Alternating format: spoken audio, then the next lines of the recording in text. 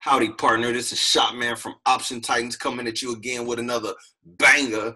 And in this series, we're going to be going a little slow for the beginners who want to learn how to trade options. So video number one, what are options? We're going to be doing this on Webull. And if you don't have an account yet, you can click the link below and sign up to start trading. So first thing we're going to do, once you sign in, we got home, market, trade.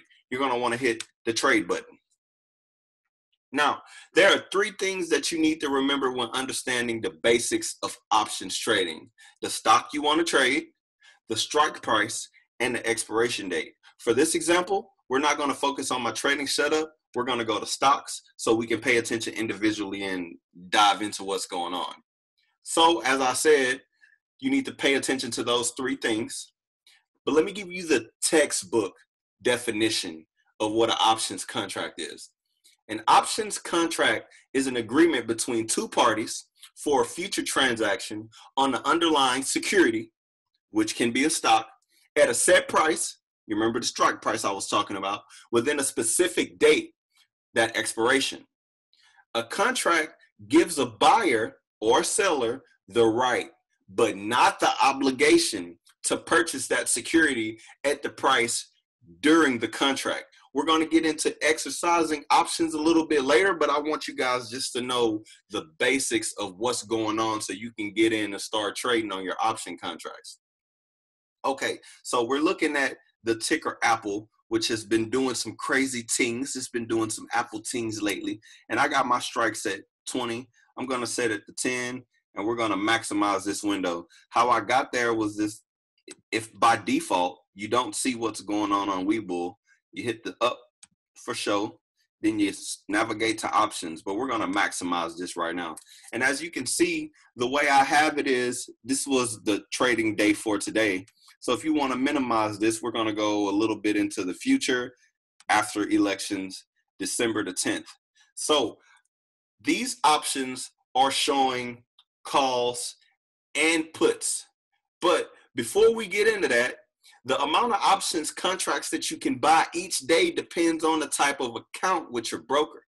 So to buy and sell an option contract in the same day, it's called a day trade. If you buy a contract today and sell it, today is Friday, by the way, and sell it on Monday, that is not a day trade. A day trade is buying a contract. It doesn't matter at any time in the market. You can buy it at 8 when the market opens up.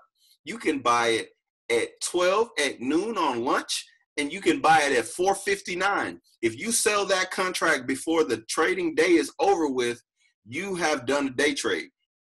So a cash account, you don't have to worry about all of that because you only trade with the amount of cash that you have. Now, there are certain exceptions and you can get flagged, but not as much on a margin account. So the difference between that versus a margin account is, if you don't have the proper margin in your account, which is $25,000 that I've seen standard in the United States, you will only be allowed to trade 3-day trades, period. Let me say that again. 3 trades for a whole week. I just want to be clear on that. Back to calls and puts. A call is saying that you want the stock to go up. A put is saying that you want the stock to go down. I'm going to edit my settings here so we can focus in on the calls. So Apple currently is trading at $115.04. If you did a call option for Apple for December the 4th, 2020 at 116, your price would be $590. Let me explain why it's $590. The options contract that you are purchasing, one is the bid, this is the ask. The bid price is $590, so let's key that in, and we're going to show you what happens with the magic options today. But first, let me explain the leverage on option contracts and why you want to purchase one. Because one option contract controls 100 shares of Apple.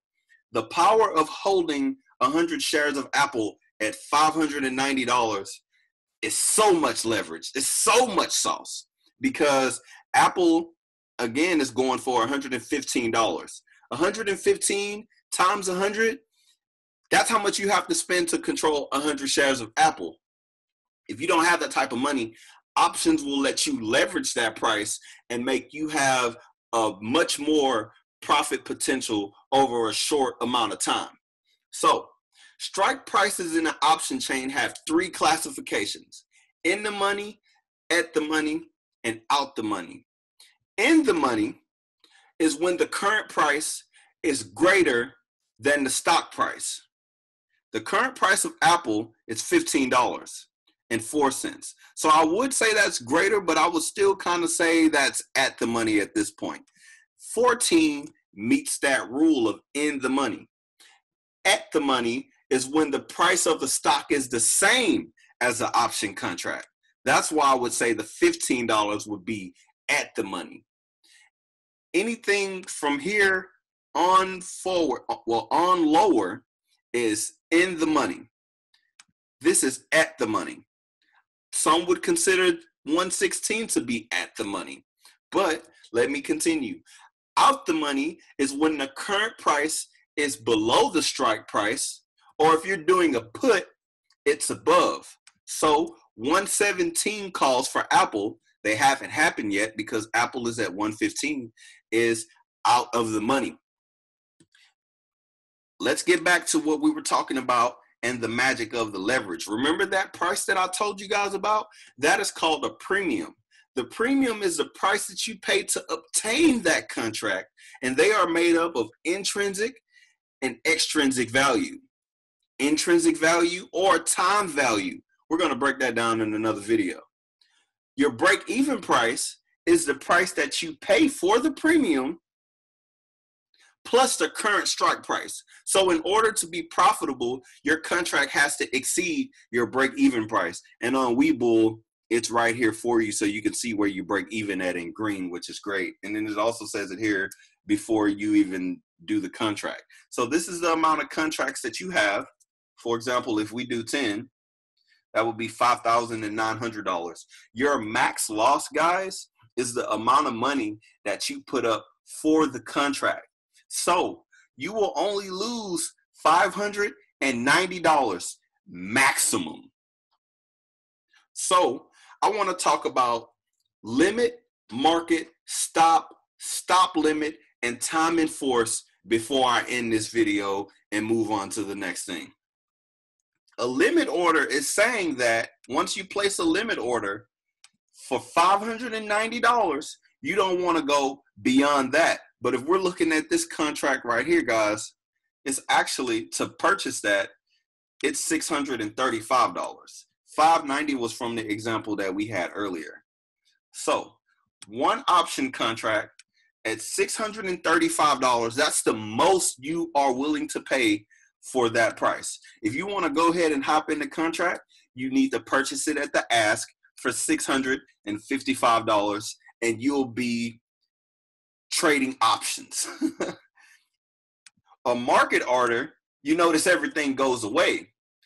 You are saying that you want the broker to fill you at the best price it can. Computer algorithm, the best price the computer algorithm can fill you at. So you may get filled at $660. You may get filled at $625. This is a gamble, but I usually don't do market orders. A stop order is more for selling, because once you buy in, you have to sell out. A stop order is more for selling your option contracts. If you're buying calls or puts, you have to sell to get out of that option contract before or on expiration, so your option doesn't expire worthless. A stop limit is saying that the same thing as a stop. If I didn't describe a stop, I'm going to do a stop limit because it's going to handle both of them at the same time. The stop price is saying that once Apple falls below, my contract falls below 605, my limit price is going to be $6, which is basically $600 in this case, because you have to multiply everything by 100. So again, to sell a contract that you have before or on expiration, that's the following setup. You buy in at the limit. Please don't buy in at the market. And then when you sell, you type in the amount of contracts that you purchase. You don't want to have lingering contracts if you want to get out the trade immediately. You do a stop limit, or you can do a limit order to sell out. It works either way, but most of the time when I'm selling, the sauce is I'm already entering my stop loss. We're going to cover that later. We're going to do a stop limit. We're going to sell and wait until our contract price is hit. Because once that price is hit, we're good. We're getting into too much. Again, you buy in, you sell out. You buy in, you sell out. See you guys in the next video.